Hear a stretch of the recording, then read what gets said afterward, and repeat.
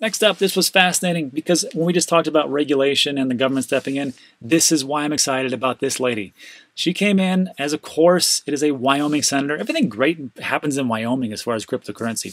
So Cynthia Lummus, the incoming Republican senator, appeared on the popular Bitcoin podcast called What Bitcoin Did. I like that podcast. I don't listen to it that much, kind of long space, but it's got some great information. And really what it does is it lets us peer into the mind of people who are in Bitcoin, especially this Senator, Miss Lummus. And it was pretty great because she talks about that she's a libertarian, that's the original, that's the OGs of Bitcoin. OGs, original gangsters, for people who are outside the United States. And they're the ones that, like, libertarian anarchists, those are ones like, we like Bitcoin. Now it went to retail, and now it's coming into institutions, which I think will bring us way up.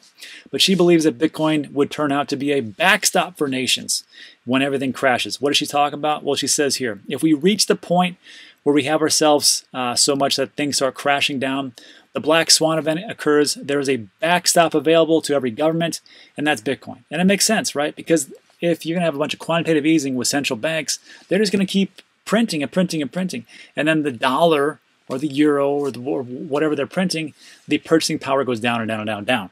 With Bitcoin, that doesn't happen. You got 21 million and you're stuck at that. That's it. And actually, you don't have 21 million because you're going to have 21 million. It's going to take a long time to get all the way out to 21 million. Plus, we've already lost between 2 and 6 million because people have thrown away their hard drives back in the early days. So it is a great thing. And it's not just you have one Bitcoin. Remember, it can be 100 million Satoshis for one Bitcoin. So if you're not familiar with it, think of it like pennies to a dollar. You got 100 pennies to a dollar. There's 100 million Satoshis to one Bitcoin. So there's a lot to go around. And I think as time goes on, when someone says, I own Bitcoin, they're like, wow, that's crazy. What are you, like a trillionaire? That could be. Who knows?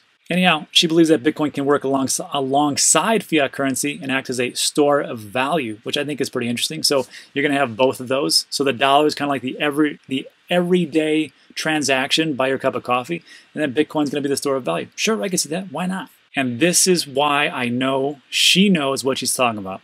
Lummus was among the first selected few politicians to oppose the recently introduced STABLE Act, posed by Congresswoman Rashida Tlaib. She made it clear that the current provision in the act made it a regulatory capture against the free market. And she states, I'm not in favor. This certainly won't help the unbanked. I believe in competition, not picking winners and losers. We did a video about this before. I thought it was a great opportunity for Brian Brooks of the OCC to sit those people down and just say, hey, look, you guys, this is what really is going on. Let me educate you on crypto and digital assets. And, hopefully that can still happen. But that's why I like Miss Lummus here. Looks like she knows exactly what she's talking about. And the reason I know that is because she says stuff like this. In the case of U.S. currency, inflation is baked into the Federal Reserve's plan for the U.S. dollar, so it's no wonder that our buying power is eroded. And she's right. I think you've probably seen this on my channel a couple of times, but this is the purchasing power of the U.S. dollar from 1913 to 2013. So this is when the Federal Reserve was created, up here. And then look what happened. It went all the way down. Then 1933, executive order, makes it illegal to hold gold coin, which we were just talking about, where they took all the gold back. Then Bretton Woods said, hey, let's make the dollar the US dollar the reserve currency of the world. And that happened. And then it just kept going down because the Federal Reserve kept screwing around. And then, of course, now, and this is in 2013, it's worth about a nickel as opposed to $1. And I can tell you right now, it's a lot less than that. So I believe that Ms. Lummus here knows exactly what she is talking about. So to finish up, Senator Lummus promised that she would spend most of her time educating her colleagues on why Bitcoin is the future and why the government needs to work towards an inclusive regulatory policy.